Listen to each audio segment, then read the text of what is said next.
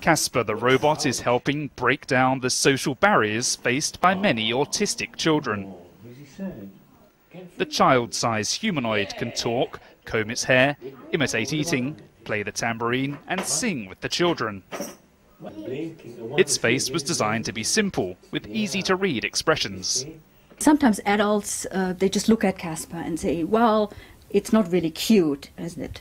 And they say, oh, why don't you make it look more nicer, more sleek, maybe like a cartoon character? And then we say, no, we wanted to have a robot that's suitable for children with autism, which means that it has realistic, human-like features, but very much simplified.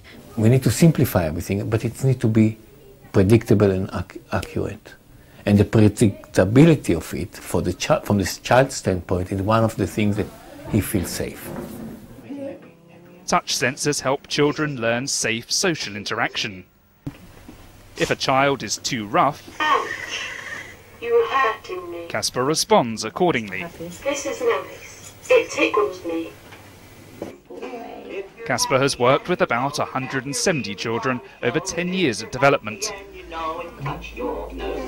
Very important to collect these stories because it's very important for us to see what's happened outside the context of the robot. Otherwise, we're just developing a nice toy, fine. But this is not the point.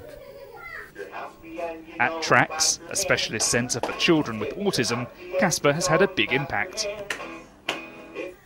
This includes helping a boy previously unable to eat with his classmates. And then we started doing it with Casper, and he really enjoyed feeding Casper, making him eat when he was hungry, things like that. And now he's starting to kind of integrate into the classroom and eat alongside his peers. So things like that we've seen are just massive progression. Casper is remote controlled. A teacher or therapist is always involved. So far they've built 28 Casper prototypes and are seeking investment to get the robot into every school, home or clinic that needs one.